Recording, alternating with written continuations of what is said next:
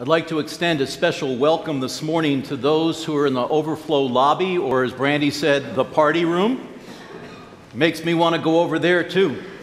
We're delighted that you're here with us this morning, and normally we have plenty of room on Sunday mornings, both inside and in the parking lot, so we'd love to have you regularly if you could make it. We'd love to have you here. About 10 days ago, I saw an interesting ad on TV. As the voiceover came on, it said, "This year, make the magic of Easter come alive. Bring home a lint bunny." So I couldn't resist.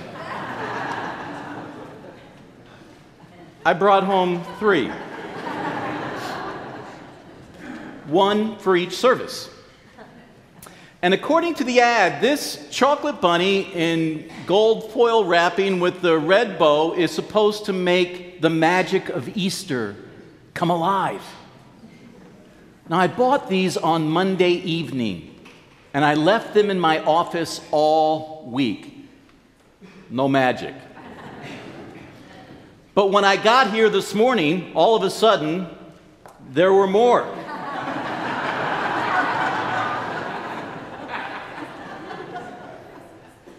And then I thought back and I saw Brandy come in yesterday afternoon. When I think about magic, the first thing that comes to my mind is magic tricks, sleight of hand, deception. But when I think about Easter, what comes to mind is life, new life, real life. And even though today happens to be April Fool's Day, Easter is not about magic, tricks, or deception. It's all about the resurrection. The resurrection of Jesus Christ is the center of our focus. Hear what Paul says in 1 Corinthians chapter 1. He says these words, "For the message of the cross is foolishness to those who are perishing, but to us who are being saved, it is the power of God." Listen to the story of the power of God as recorded in John's Gospel, chapter 21. Early on the first day of the week, while it was still dark, Mary Magdalene went to the tomb and saw that the stone had been removed from the entrance. So she came running to Simon Peter and the other disciple, the one Jesus loved, and said, "They have taken the Lord out of the tomb, and we don't know where they have put him." So Peter and the other disciple started for the tomb. Both were running, but the other disciple outran Peter and reached the tomb first. He bent over and looked in at the strips of linen lying there, but did not go in. Then Simon Peter came along behind him and went straight into the tomb. He saw the strips of linen lying there, as well as the cloth that had been wrapped around Jesus' head. The cloth was still lying in its place, separate from the linen. Finally, the other disciple, who had reached the tomb first, went inside. He saw and believed. They still did not understand from Scripture that Jesus had to rise from the dead. Then the disciples went back to where they were staying. Now, Mary stood outside the tomb crying.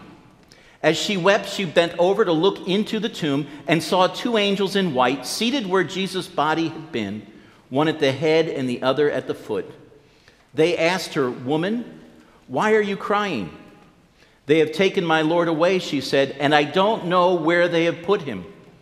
At this, she turned around and saw Jesus standing there, but she did not realize that it was Jesus. He asked her, "Woman, why are you crying? Who is it you are looking for?" Thinking he was the gardener, she said, "Sir, if you had carried him away, tell me where you have put him, and I will get him." Jesus said to her, "Mary." She turned toward him and cried out in Aramaic, "Rabboni," which means teacher. Jesus said, "Do not hold on to me, for I have not yet ascended to the Father. Go instead to my brothers and tell them, I am ascending to my Father and your Father, to my God and your God." Mary Magdalene went to the disciples with the news, "I have seen the Lord." And she told them that he had said these things to her. This is the word of the Lord. Thanks be to God. Will you pray with me?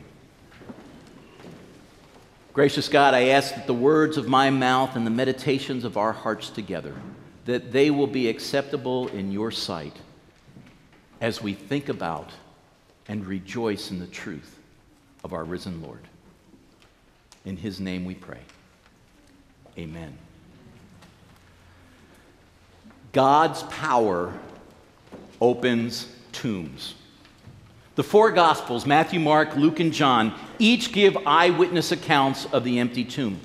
They each provide a different perspective on what was seen and experienced. However, they agree on what was important. The tomb was empty. In the Gospel of John, the eyewitness accounts are given by Mary Magdalene, Peter, and John. Mary goes out to the tomb while it's still dark outside. When she got there, she saw that the stone had been removed, and so she went and told Peter and John. Think about that for a second. It takes time. This was before cell phone technology. There were no text messages. She said, "They have taken the Lord out of the tomb. We don't know where they have put him." The assumption? The body was stolen. When Peter and John heard the news from Mary, they ran to see what happened. Of course, as guys, they raced. John beat Peter to the tomb. He looked in but stood outside. Peter ran right past John into the tomb. John went in. They saw the grave clothes. John saw and believed. Believed what? That the body was simply gone? Or something more? We're not sure. We're left to wonder. Why did John tell us this? He tells us this more than simply to establish the fact that the body was gone. The open tomb and the grave clothes are evidence which point to an alternative truth. The alternative truth? Jesus is not dead. Jesus is alive. But in their grief, they still didn't put all this together. However, God's power opened a tomb. God's power opens eyes. The best we can tell is that Mary, after she told Peter and John, came back to the tomb and she lingered outside. She wept. She looked into the tomb. She didn't see Jesus' body. She saw two angels and had a conversation with them. Think about that for a minute. A conversation with angels. And then she saw a gardener and had a conversation with him. Well, she thought it was the gardener until he said her name. Mary. Mary saw the Lord. She realized it wasn't the gardener. She had eyes to see that it was the teacher. It was her Lord. I think that's the last thing that Mary expected to see when she went there. She went there looking for his body. She wanted to know if the gardener had carried him away. And like Mary, we don't go to cemeteries expecting to see people who have died alive. But Jesus appeared. He appeared first to Mary, and then he appeared to his disciples, who, by the way, were gathered together in a room locked because they were afraid. And then he appeared to Thomas and then the others. The point is this: Jesus was raised from the dead. That is the central issue of the Christian faith. Tim Keller of Redeemer Church in New York City says, "The issue on which everything stands is not whether or not you like Christianity, but whether or not he was raised from the dead."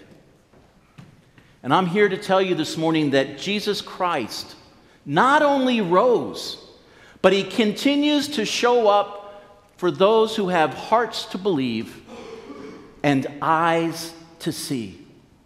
You see, God's power opens tombs, and God's power opens eyes. Easter is all about God's power. It's about God's power to bring life out of death. It's about resurrection.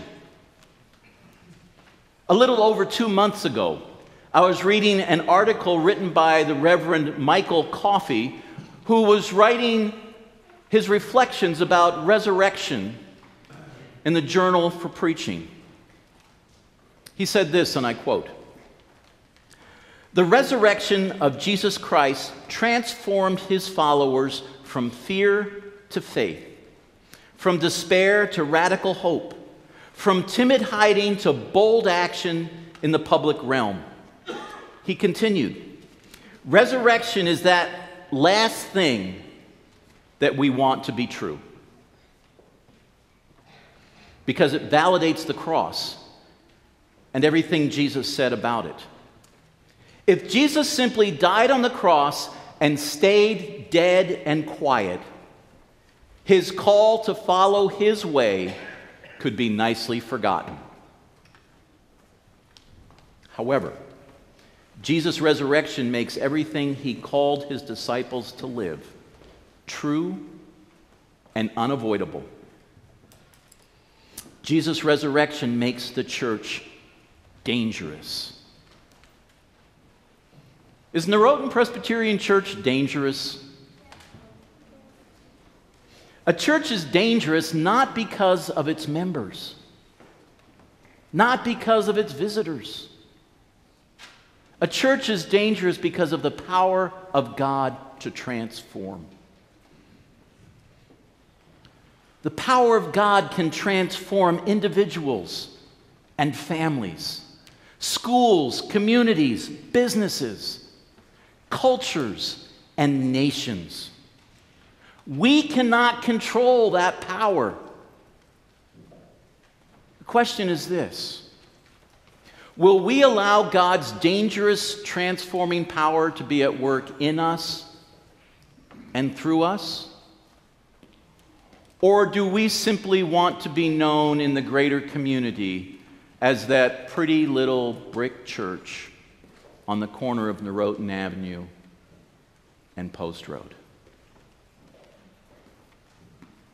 The first Sunday of every month, we come to this table and we celebrate God's dangerous and transforming power. As we eat the bread, we remember that Jesus' body was given for us because of our sin. As we share the cup, we remember that Jesus' blood was shed for us, that we might know forgiveness and new life. At this table, we are nourished, we are sustained, we are empowered by God in Jesus Christ through the Holy Spirit. And as followers of Jesus Christ, the same power that was at work in Christ is at work in us.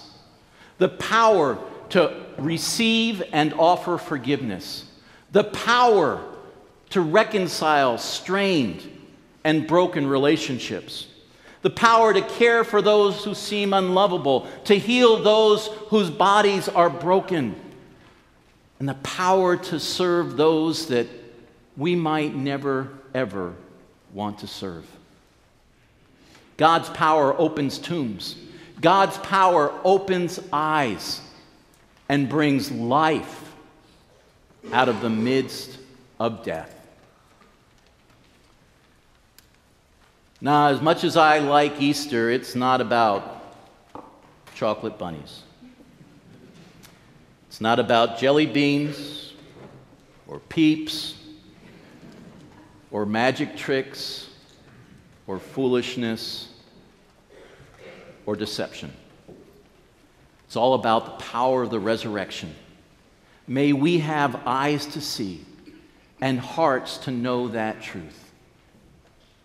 Last week, all those who were in worship received a black wristband engraved with the word Friday. We gave that out so people would remember what Jesus said and did and endured for you and me. On your way in today, you had the opportunity to take a white wristband. If you didn't take it on the way in, please make sure to get one on the way out. It's engraved with the word alive. We want you to remember